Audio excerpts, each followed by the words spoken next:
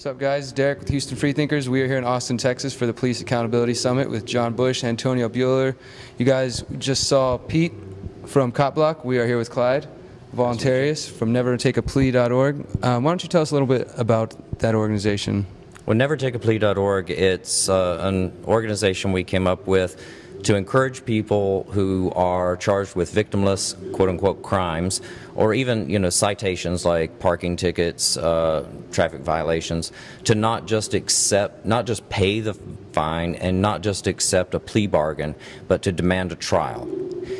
And if enough people were to do that, they wouldn't be able to schedule 50, 75 people and ring the cash register that many times in a day.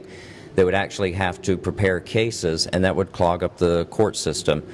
Hopefully that would encourage them then to focus on cases where there is an actual victim, be that property or a person. So we can indirectly affect the system by, as we talked about earlier, they do case stacking. They just start stacking the cases and jam it up with all these non-violent, victimless crimes, and hopefully encourage, like as you said, the police to do some real work with actual victims. Now we're seeing, not only today, but more and more, I think, around the country and around the world, Cop Block, Cop Watch, more of these organizations where the police are being held accountable.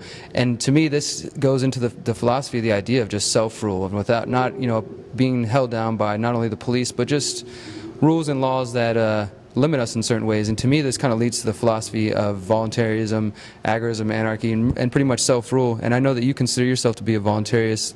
If you could elaborate, what does voluntarism mean to you?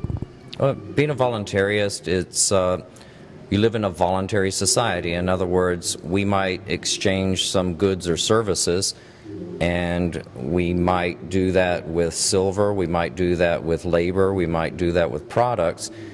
And we do that voluntarily, and there's no need for the government to be involved, as they are now, with their hand out to get a piece of the action, even though they didn't do anything.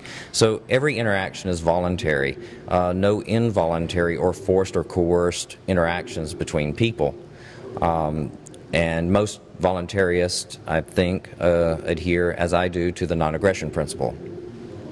Definitely. From what I can glean from and what I've learned from voluntarism is no force, non-aggression principle, the idea of mutual association, mutual benefit, and basically building communities of people who are empowered by educating each other about the the ills of society, such as police abuse and things like that, but also working to create our own institutions, instead of trying to, I guess you could say, fight to change the system within, starting to create either our own currencies, our own community systems of exchange. Well, I appreciate you coming on and talking. Thank you. Thank you.